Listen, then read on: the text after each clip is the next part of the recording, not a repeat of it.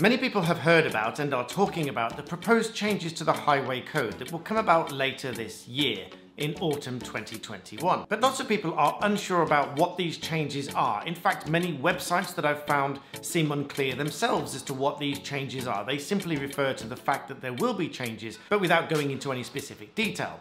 So that is what I'm talking about today. But if you're new to my channel and to me, I'm a barrister who helps you understand law, so please hit the subscribe button so that you don't miss out on future videos. I do live streams at least once a week, and I answer your questions over at my sister channel on Black Belt Secrets. So in many areas of society, the law is often created around the rights, duties and responsibilities. And it has always been the case that road users have a duty and responsibility to each other. But over the years, numerous cases have come to court and the questions have been raised as to who has higher priority, who should give way to who, and who is responsible for damage caused to another in the event of road traffic collisions, be that with vehicles and each other, or vehicles and pedestrians, vehicles and cyclists, and so on. So after lots of cases like that and lots of discussion, the government is introducing a raft of different changes to the highway code, which is going to clarify the hierarchy of responsibility between road users. And that is essentially the basis for the changes that I'm going to outline for you now. Now, whilst, as I said, all road users have always had some level of responsibility to each other, and drivers have had responsibility to cyclists' safety, and cyclists have had responsibility for their own safety, and likewise pedestrians.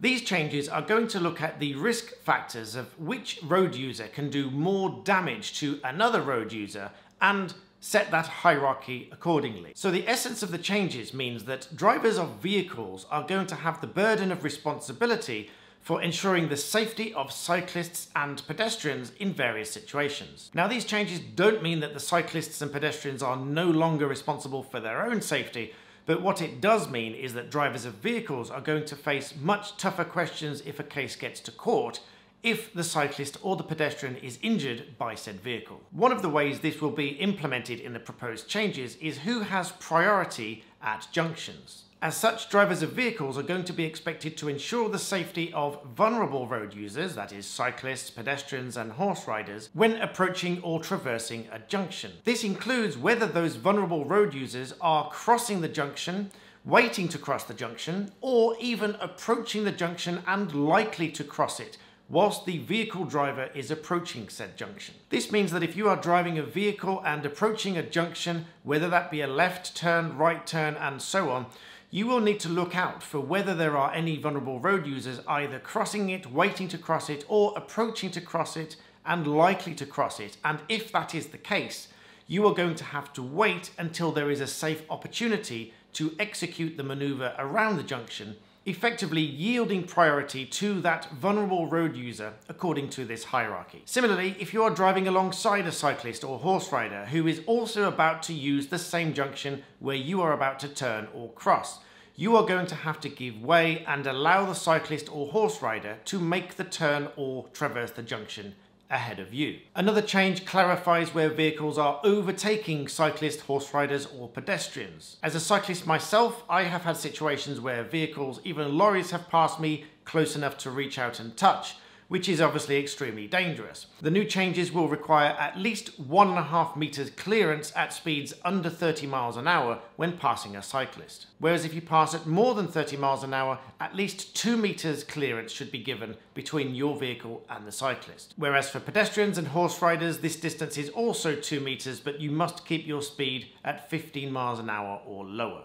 If that simply isn't possible, then again, you are simply going to have to wait until there is sufficient space and time to give that clearance. Whereas previous rules have just said maintain a safe distance from the cyclist, this is formalizing the distances and along with this hierarchy. Pressure for these changes has come about during the pandemic when many more people have been out walking, cycling, horse riding, making the most of the opportunity for exercise, which in turn has given rise to a need to improve the safety requirements when vehicles are passing cyclists, pedestrians and horse riders. Now, on the one hand, many drivers who are not cyclists, do not walk, do not ride horses, are going to be frustrated with these changes because the driver is going to have to ensure the safety of these other road users as a matter of priority. And sometimes that is going to cause delays to journeys, but in the end, it is going to ensure that the roads are safer for all of those that are cycling, walking, or riding horses, which ultimately is going to save lives and reduce injuries. So like many areas of law, these changes are going to consider the risks and take a risk-based approach